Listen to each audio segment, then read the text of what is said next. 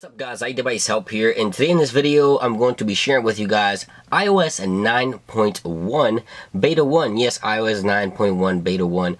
iOS 9 is not even released to the public and we already have the first beta for 9.1, and there's some minor changes and some interesting changes that I want to share with you guys, so let's go right into it. Now UI wise, you'll notice here on the Spotlight search where you can show more applications that are your favorite applications. Here on the productivity tool, that's one of the options that gives you now to show more applications for that particular section. Also in settings, the Carplay option is now available one more time. It was taken away with iOS 9.5 beta, but now iOS 9.1 beta 1 has brought back the wireless Carplay option. It is enabled right there. It is. The setup process for iOS 9.1 beta 1, I got a new looking Siri icon to set up Siri for that particular section of the setup. Under the photos and cameras section, for the iPhone 6 and 6 Plus with iOS 9 beta, we did have this option, but now it looks like Apple's bringing the ability to downgrade the recording format from 720p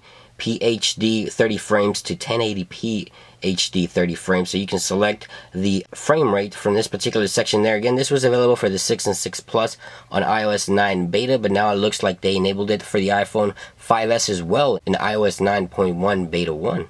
Now the emojis for iOS 9.1 beta 1 has also been updated. The first thing you'll notice here is the one with the nerdy glasses, as you can see there. You also have one with the green tongue sticking out and hands sticking out. This one here is new as well. There's a ton of new ones, as you can see down here. We also have this one that's kind of like thinking, and if we keep scrolling you'll see a lot of surprises. Look at the new robot, and right here one in particular,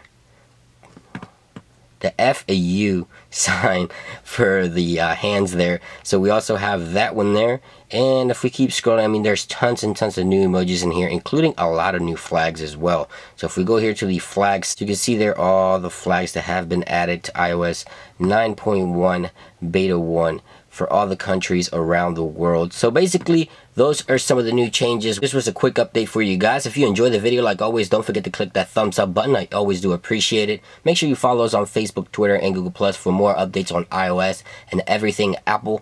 It's been iDevice. I hope you guys have a great day, and I will catch you guys really soon. Peace.